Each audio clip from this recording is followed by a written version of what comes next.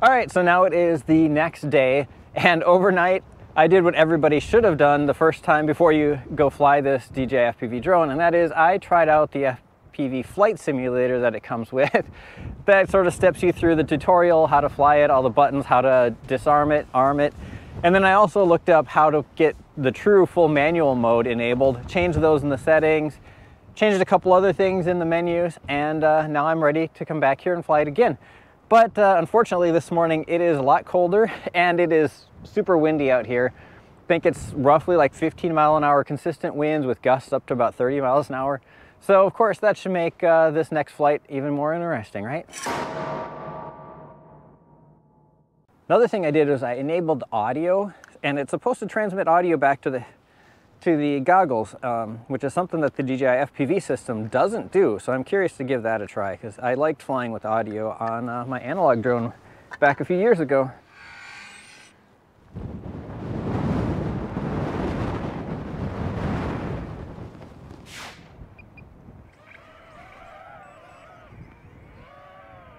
Well, that's a little bit tricky to take off in manual mode, mostly probably because I have the stick spring is there to auto center it. And it's also giving me a stick error. I don't know if that's because I have that spring set or if it's something else. But other things I changed is now it's a 4:3 picture. And I've got less colors because I set it to d-cinelike, which it's kind of weird that it changes that for the goggles too. Let's see, is there a net in there? No, I don't see any net in that goal. Whoa, so much wind. All right, and now I know the bottom left, the H height is how high off the ground I am. Let's do a little roll. And I definitely get live audio, and it's pretty good. No crackling like I would get with the analog stuff. It's not crazy loud.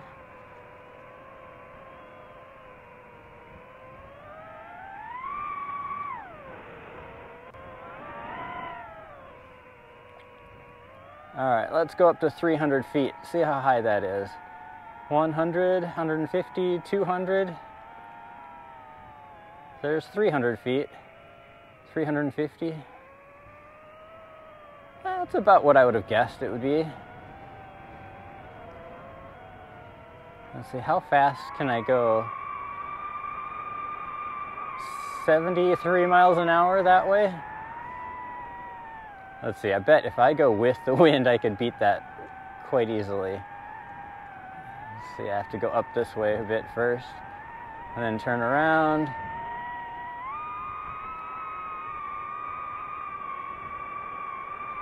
99.3 is as fast as it'll at least tell me it's going. There must be a limiter there somehow.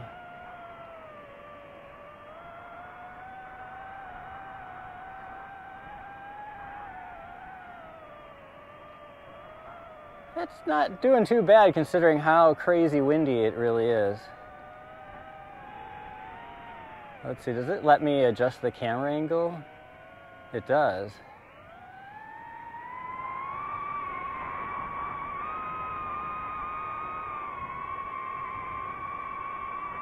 And now it's just screaming, trying to fight the wind.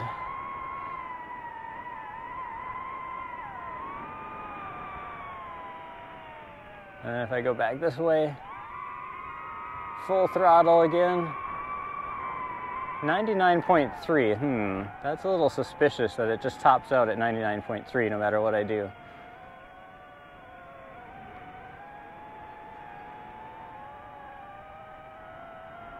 Oh, now it's telling me there's an aircraft in the warning area. Fly with caution. That must be what happens when there's an airplane somewhere nearby and 80 SB, and that airplane has 80 SB to let me know where it is. It'd be really cool if it was like the home icon where it's on the screen directly.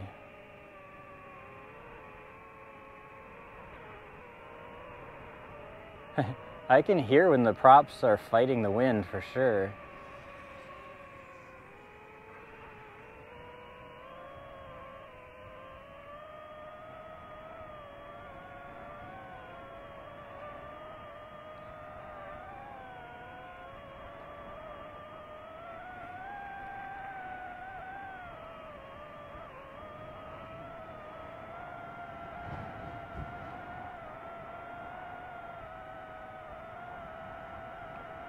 Oh yeah, now it's, I think, occasionally warning me that I should get rid of the spring that's in the throttle. It's really kind of annoying that's down there in the corner all the time. I'm not going to get very much flight time today with it being about 35, 40 degrees outside. Super windy.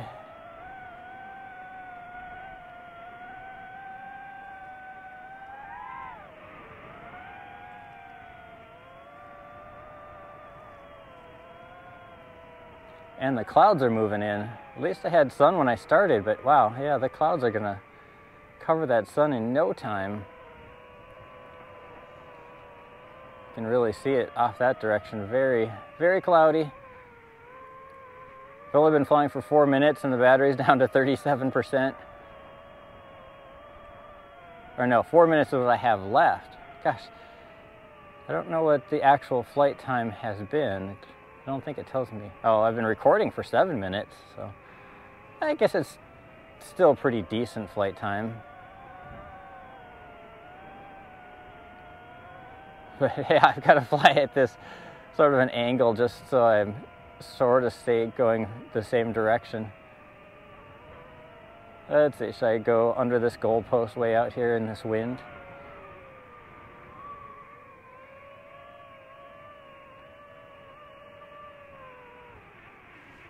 Ooh, that was closer than I wanted it to be.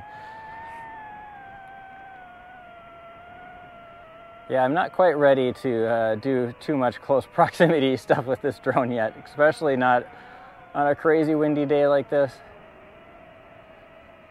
Normally I like to fly super close to pavement, but I don't think I can really do that with this, because if I skid across the ground, it's going to hit the legs and it's going to just flip the machine right over. So that's not going to be something I can do with this one.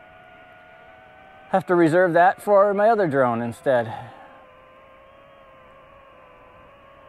Yeah, there's somebody out for a cold morning walk. 2 people.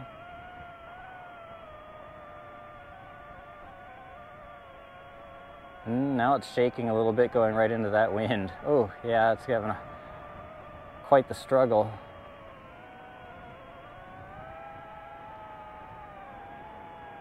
Well, now it says aircraft and warning zone again.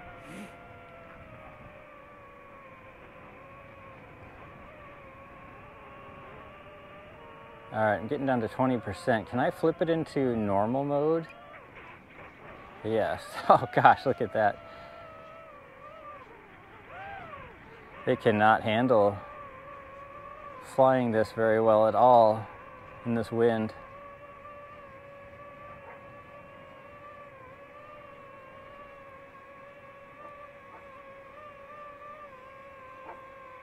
Manual mode handled the wind way, way better than this. And will I even be able to land it?